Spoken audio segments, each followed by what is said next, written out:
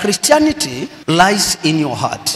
If you say you love Jesus and your heart does not confess what your mouth is saying, in the eyes of the people, you pretend to be a child of God because you follow the rules, which looks like a Christian life. Honor God with your heart, not with your confession. You can say, I love Jesus. Your heart is saying, I love beer. I love cigarette. I love flirting around. I love gossiping. All kinds of evil lies in your heart. When it is Sunday, you carry the Bible. Do you honor God with all your heart? With all your mind? With all your strength? Or you honor Him by going to church every Sunday?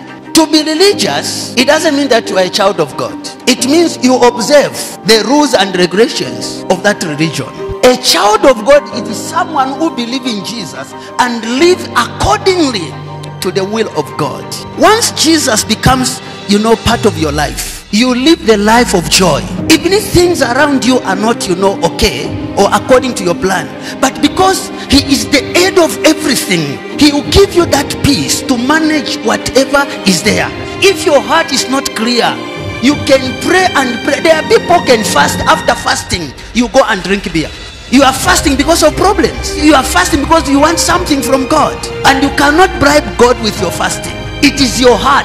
The change of your heart is the link of your fellowship with God Almighty. But if you honor Him with your lips and your heart is far from Him, then you are not a child of God. You are a religious person.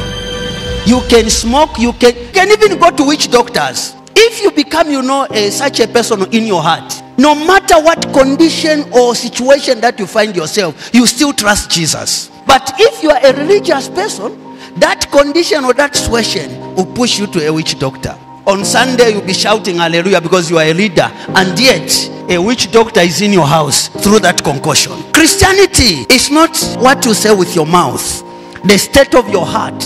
Because Christians lies where? In your heart. Go to church because you want to go where? Heaven.